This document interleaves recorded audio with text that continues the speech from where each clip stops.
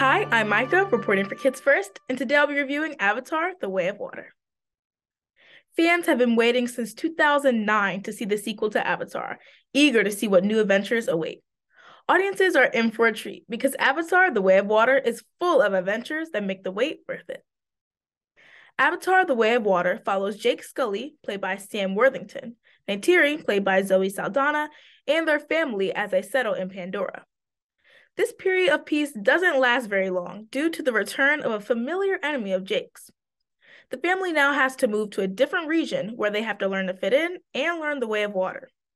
As disaster and surprise continues to strike, Jake is given the task of defeating his enemies in order to save himself, his family, and his people. Avatar: The Way of Water is a dynamic and engaging story that's perfect for a night at the movies.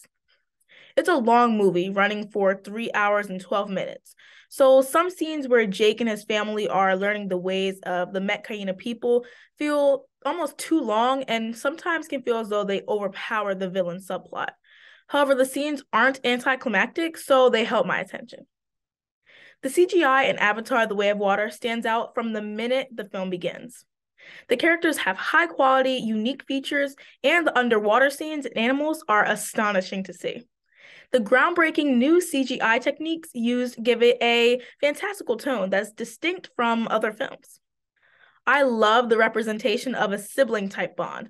Neteyam, played by Jamie Flatters, Loak, played by Britton Dalton, Kiri, played by Sigourney Weaver, Took, played by Trinity Jo-Li, and even Spider, played by Jake Champion, don't always get along. However, when it comes down to a life-or-death situation, protecting one another is always the most important. These relationships have the power to make the audience laugh and cry. Avatar: The Way of Water carries the message that family is everything, whether they're related by blood or not. Jake clearly cares about his biological children and is willing to do anything for them.